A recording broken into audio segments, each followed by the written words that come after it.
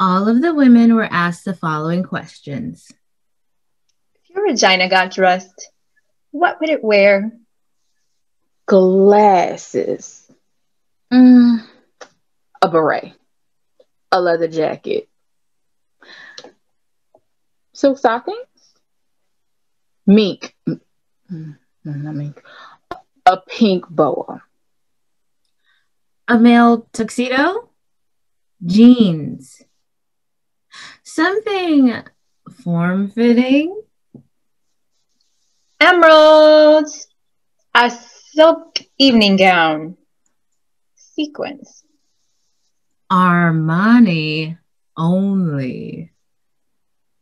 A tutu. See-through black underwear. A taffeta ball gown. Something machine washable. Costume eye mask? Purple velvet pajamas? Angora? A red bow? Ermine and pearls. A leopard hat.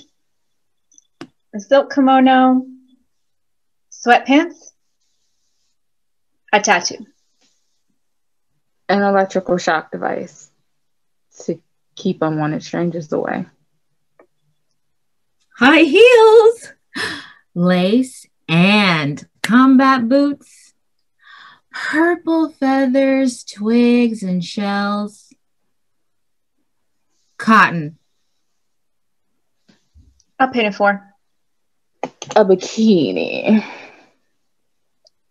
A slicker. If your vagina could talk, what would it say? 2 words.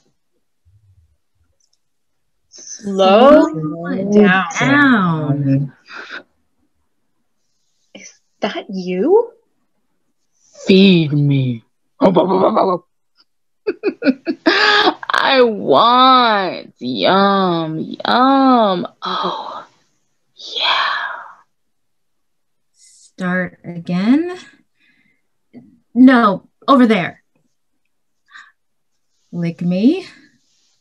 Stay home. Brave choice. Think again. Embrace me. More, please. Let's play. Don't stop. More. More. Remember me? Come inside. Not yet. Whoa, mama. Yes. Yes. Rock me. Enter at your own risk. Oh, God. Thank God. I'm here. Let's go. Let's go. Find me. Thank you. Bonjour. Too hard. Don't give up. Where's Brian? That's better. Yes, there. There.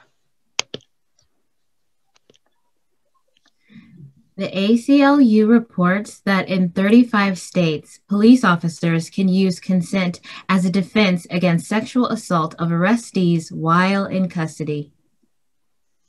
1 in 3 to 4 girls is sexually abused in the United States before the age of 18. The majority of incidences occur within the family. 72% of murder-suicides involve intimate partners. 94% of victims of these murder-suicides are female. And Violence against women and girls.